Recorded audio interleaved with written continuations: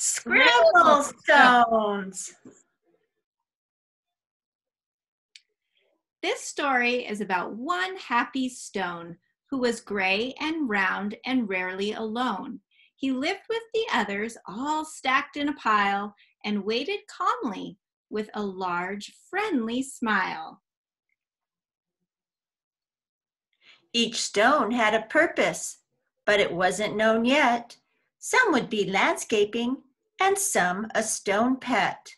There were so many things that the stones could be. The hardest part was just waiting to see. Stone knew that his purpose would brighten someone's day. He just wasn't sure how or in what kind of way. He imagined the things that he might soon become as he watched all the stones get picked one by one. But his happy face slowly turned to frown as he watched the tall pile start to dwindle on down. And although he was worried, he tried not to care until it was clear he was the last one there. Then it finally happened. Stone was quickly picked up. He was placed on a desk next to a very large cup. As Stone looked around, he thought, "This is so great." But he soon discovered he was a dull paperweight. I'm supposed to bring happiness, not hold paper still. There must be a mistake. This just can't be my skill. Then all of a sudden, a splatter flew high, and then some bright scribbles came wiggling by. They were headed right towards the short paper stack, and they filled up the paper on the front and the back. He couldn't believe just how much the pile grew. Then he heard a small cry from the fun splatter crew. "We know that this pile was getting too tall. There is no more paper. We have used it all." The scribbles all cried. They now saw it too. "This is a disaster. Oh, what will we do?" Stone didn't want the scribbles to cry, so he thought of something that they all could try. He slowly rolled down the very large pile and said, "I know how to make you all smile.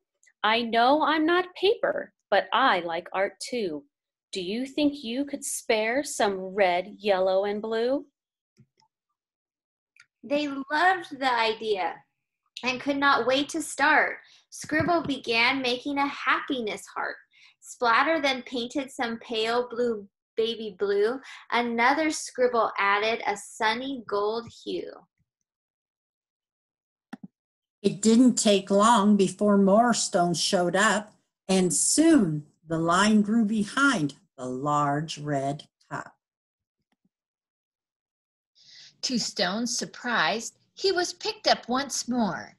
He had never heard of this happening before.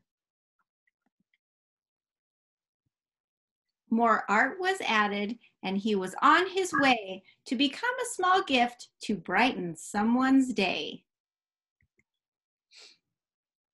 Nearby, another stone journey had begun. He was spreading such happiness and having great fun.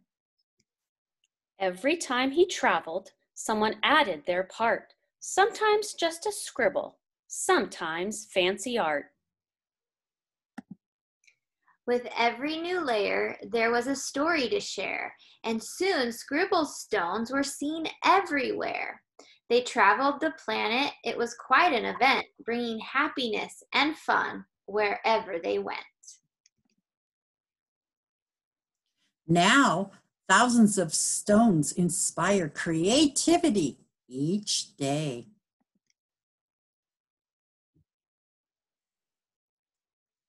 All because of a paperweight with a will and a way. Bye-bye. Bye, guys. Bye. Bye, guys.